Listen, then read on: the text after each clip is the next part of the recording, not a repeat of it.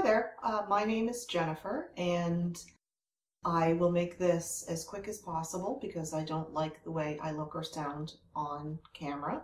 But I do think this is a pretty important topic, and I was asked to make a video on taping of uncropped Doberman ears. I'm currently doing it with my puppy, who's named Apolda. She's a little over 4 months old and she is teething, and that is when you're going to see the ears really misbehave.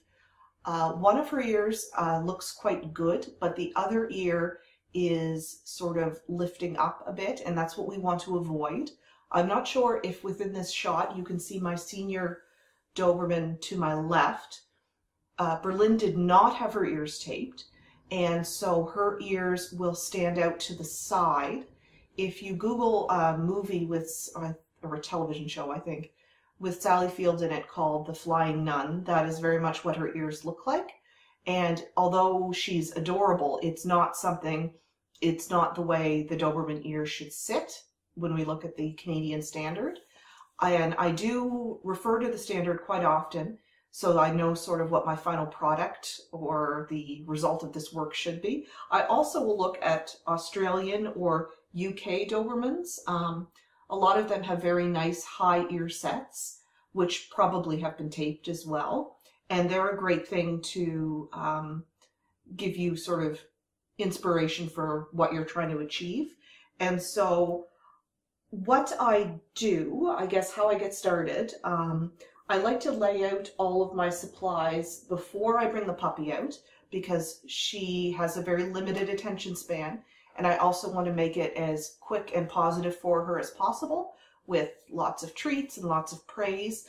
And to be honest, she got used to it very, very quickly. It's not something that really bothers her. She doesn't like to be held still, just like she doesn't like to be held still when I Dremel her nails, but she got used to it very quickly.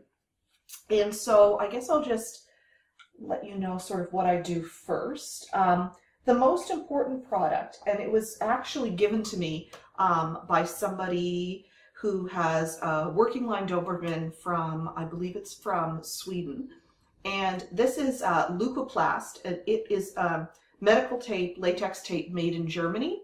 I don't know if it's available here, but I asked a friend of mine who has another working line Doberman from Germany that she taped here within Canada, and she used a product called Johnson & Johnson Zonas tape, Z-O-N-A-S, and it's another porous human grade tape, and she had really good success with that. So that's obviously the most important product you want to have on hand. I also will cut 3 strands or 3 pieces of tape in advance, just so they're ready to go, because the method that we're doing is called the chin strap method, and so it will require 3 pieces of tape. And it will depend on the length of your dog's ears. You usually start between 3 and 4 inches, depending on their age and that sort of thing. And I will cut 2 pieces of the same length and 1 piece that is smaller. And I'll be able to show you, once I bring the puppy out, what I use them for. Another, probably more important than anything, is making sure that the dog's ears are clean before you start. Now, I will use, oftentimes, this is a veterinary ear cleanser. I would never use anything that was, you know, from a pet store or something like that. It would have to be from a veterinarian, anything I'm putting in my dog's ears. But this can be a little harsh as well. It's not something you need to do all the time. Sometimes I'll honestly just use a slightly damp piece of paper towel just to make sure the ears are nice and clean and dry before you tape them down. So I will do that, and I usually leave the chin strap on for about 3 days, and I will check and flip over the inside of the ear to make sure that it's clean, that it's not smelly, that it's not damp, that sort of thing, while the chin strap is on. And you can do that without removing the tape. And I guess the next most important part, of course, is removing the tape. And this was something where I also went and asked, I actually spoke to the pharmacist about something that was human grade that wouldn't be harsh or alcohol based, because that can really dry out the dog's ears. Friends of mine have been able to get something in the US, and it's called, I know they use it on cropped ears as well, it's called Unisolve, and it is available on Amazon, although I wasn't able to find it on Amazon.ca. So the pharmacist recommended, these are adhesive remover wipes designed for humans. And they're really convenient because I can just take out a wipe per ear. I also will use, this is just another product from the pharmacy. It's a bandage remover that I will soak the actual tape in before I remove it, just so that it comes off nice and cleanly, doesn't take off any hair. But these adhesive removers are what will take off the actual gummy part of the bandage, the glue. And so you will have nice, clean, fresh ears after the tape comes off. And I always would leave them for a few days in between taping. You can see if they settle on their own. If they start moving again, you can tape again. But I wouldn't leave the tape on for more than 3 days, and I would always give them a break in between. And every dog is different. It's dependent on the ear leather, on the length of the ear, the set of the ear, that sort of thing. But we have lots of great resources within the DPCC, people who have imported uncropped dogs, that sort of thing, who can give you, I have a fantastic team of people who've helped me with this, and they will certainly be able to help you as well get through this process and have a dog with beautiful, nice, lying, uncropped ears. And so with that, I am going to bring my puppy out and we will show you exactly how it's done. Okay, so the first thing I'm going to do, as I said, is I'm going to make sure the ears are nice and clean before I tape them. I've been lucky with her. Her ears are really, really clean naturally. But I just want to make sure, since they won't be exposed to the air as much as they would be normally.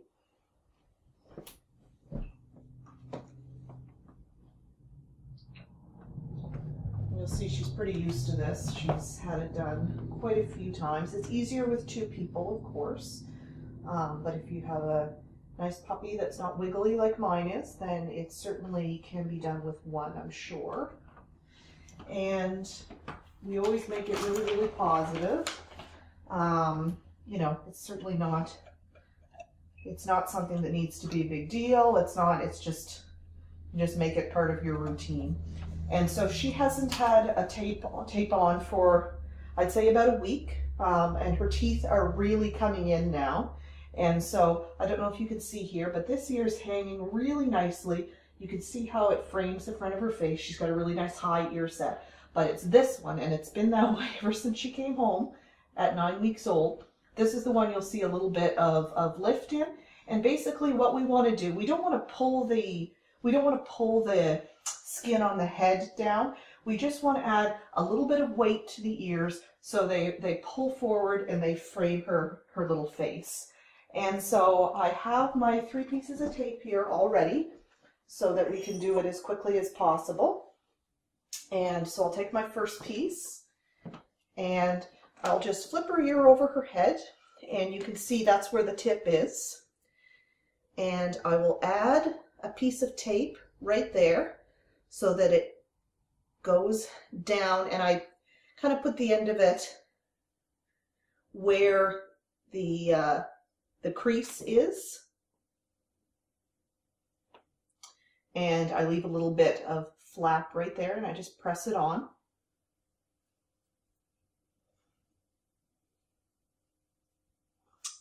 Flip that down and leave it for now, and take the other piece, which is the same length. Sorry for crossing in front of the camera. And I put that on the same way with a little piece hanging off the end, which is what I'm going to use to connect it.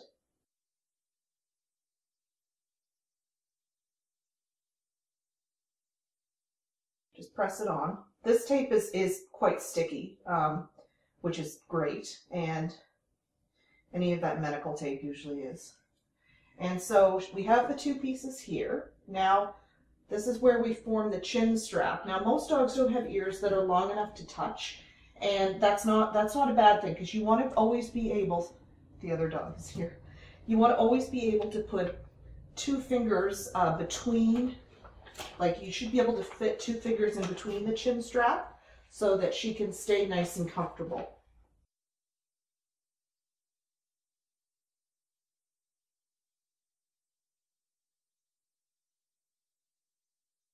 This is when she gets a little wiggly, but we can do it. There you go. Good girl. Okay. So we just tape this together. And what I'm going to do, remember that 3rd piece of tape?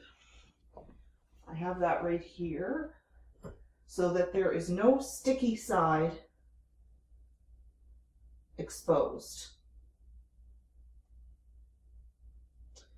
If you do have a little bit, you can always turn it over, just so she doesn't have any sticky side that's gonna just catch on things.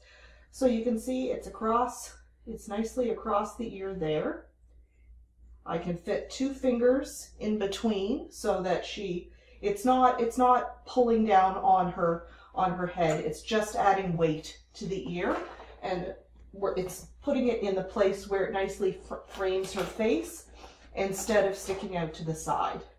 So she'll have that on for about 3 days, and then we will take it off with our adhesive remover, and hopefully as she finishes up teething, this won't be something that she'll have to do very long. So thank you again for listening, and certainly you can get in touch with me or someone else within the DPCC if you have any questions. And Apolda says thank you for watching.